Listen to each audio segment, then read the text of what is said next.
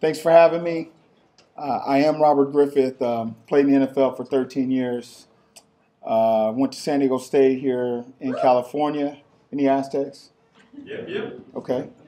We're going to get the #1 ranking in the West, just so you guys know basketball. So, I'm here to seek investment for my backpack company. My partner Steve Kim in the back. Raise your hand, Steve. We're LA based. We just secured an NFL license. I guess we'll get more into that later. Reggie said we'll be able to pitch later, but I'm just excited to. We're always looking for people we can grow our companies with, synergies, whether it's data getting applied to an insurance company or distribution for my good friend Eric Rice's company here, or just different ways where everybody can win. So investors make money, people grow their companies, and this is why we're here, right? So without further ado, thanks for having me. I guess I'll present a little later or now.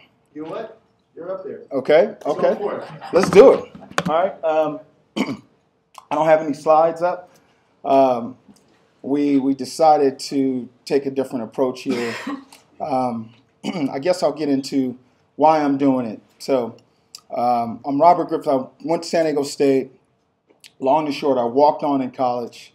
I got a scholarship my 4th semester. Changed my life drastically.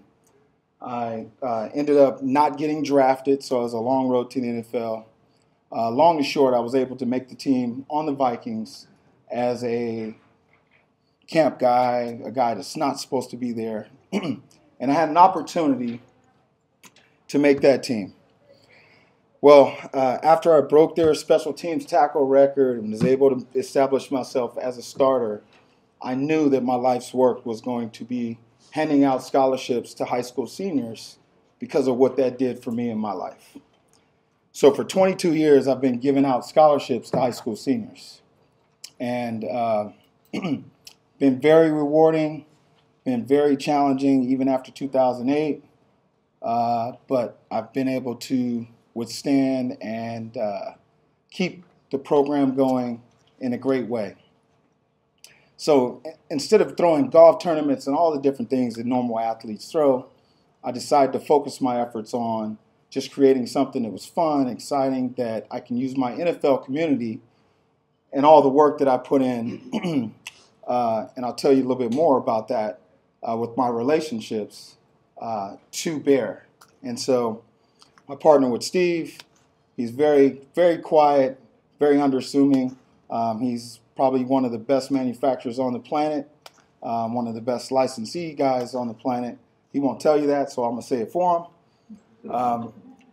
We have a lot of other licensees that we have that are in the queue that are in the 11th hour, but we'll get on to that later. But what we here, what we want to do is provide an exciting, great design with a patent that we secured in China, and we have patent pending here with Bluetooth technology for our magnetic clip.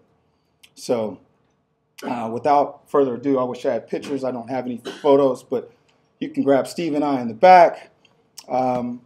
Revenue-wise, we're easily, with the 30 stadium stores, to do $25 million our year one.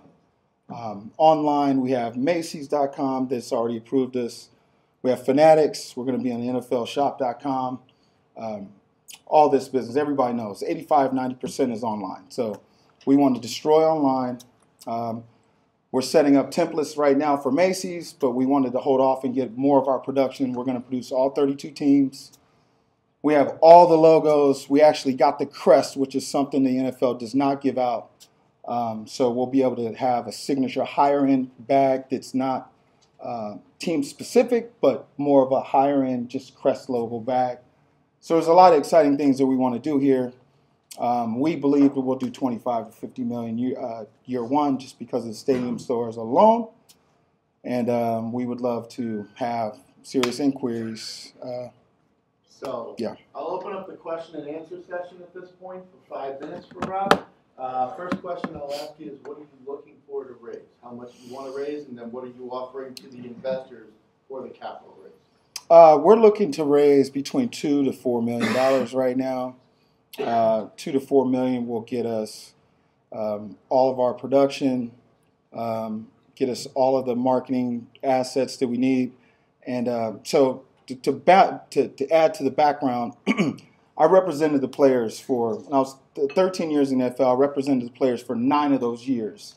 I helped start the marketing arm, which is now NFL Players.